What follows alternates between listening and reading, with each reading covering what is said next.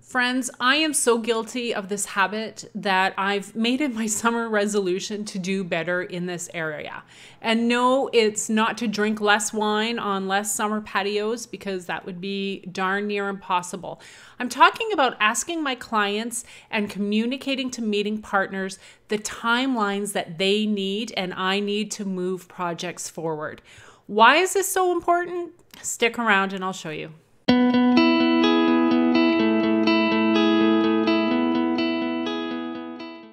Hey friends, it's Leanne, and whether you're a meeting professional, a hotel sales professional, or someone like me, a site selection professional, we all know how critical timelines are, lending itself to an event's success. So why am I so bad at asking my clients for timelines and communicating timelines to my meeting partners?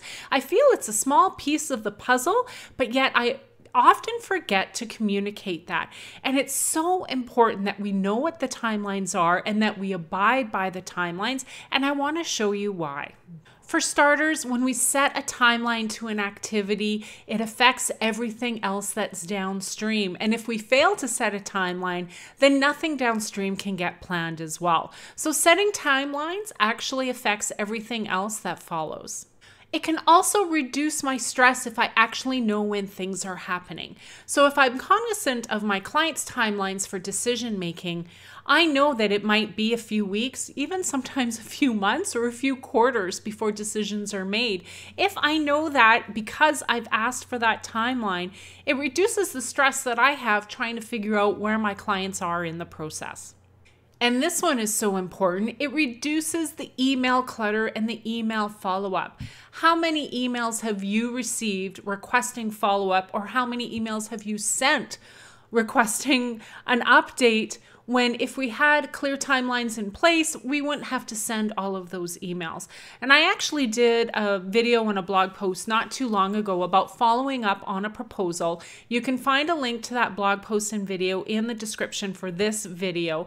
You should check that out. It's about following up. And I think, again, a lot of the follow-up has to deal with timelines. So communicating clear timelines.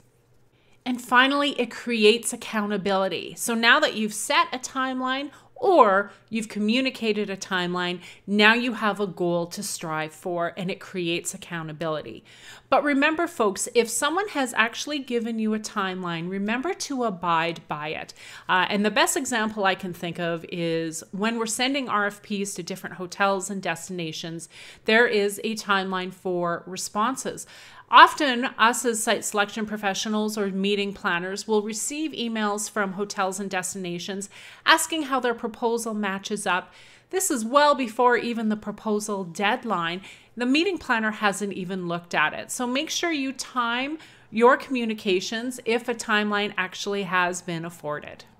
So I need to know if I'm off base. Am I the only one who is terrible at asking for and communicating timelines?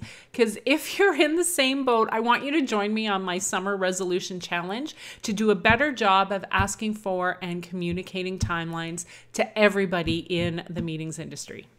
So that's my summer resolution and this week's 2-Minute Tip Tuesday. Hope you enjoyed, and we'll see you next week.